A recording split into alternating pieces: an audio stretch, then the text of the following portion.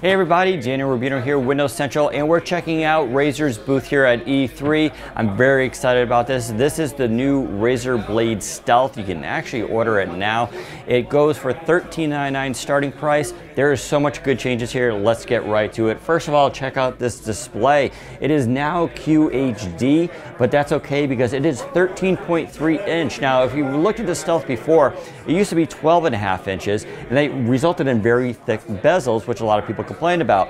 So why not just add a larger display and shrink down those bezels? Well, they did that exactly. So now 50% reduction in bezel size. It looks like, quote unquote, a normal laptop now, but you get 13.3 inch QHD IGZO display. So absolutely phenomenal. It should be touch as well. So you get that, very good.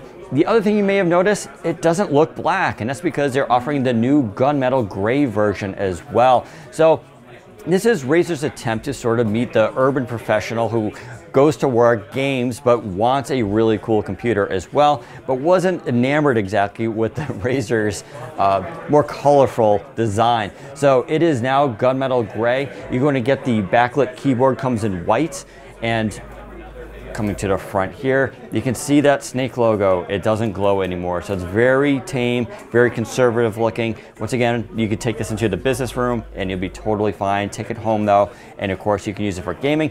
For specifications, we're talking Core i7 7500U, so very good processor. That is dual core. Don't forget the Stealth is one of the thinnest laptops out there, weighs less than 3 pounds. It's basically a MacBook made for Windows 10. Now you do of course get 2 USB 3.0s, one on each side. You do get HDMI out, and yes, for all you people who love it, there is USB Type-C, Thunderbolt 3. That is of course standard with Razer because they want you to use their Razer Core eGPU. So you can go home, kick this, connect it up to an eGPU, to say a 1080 Ti, and just do full gaming with this. Don't worry, dual cores are more than enough for that kind of scenario. A couple other specifications with this device. It does come standard now with 16 gigs of RAM, no more 8 gigabyte. You also get 256, 512, or 1 terabyte of PCIe, NVMe storage. So it should be very zippy, really great design. There's also going to be this new case. So it's a folio type case, very nice, very professional looking. But what's neat is when you take it out, you can basically lay the laptop down here, and this now acts as a mouse pad, so you can kind of game anywhere. Super clever. It's always what we expect though from Razer. Finally, I gotta mention the biggest change that I love, because I'm a precision snob. They are using now a precision touchpad. It clicks, it's giant, it's glass. Beautiful design here, and it is full precision with Windows 10 gestures and that extra precise support there.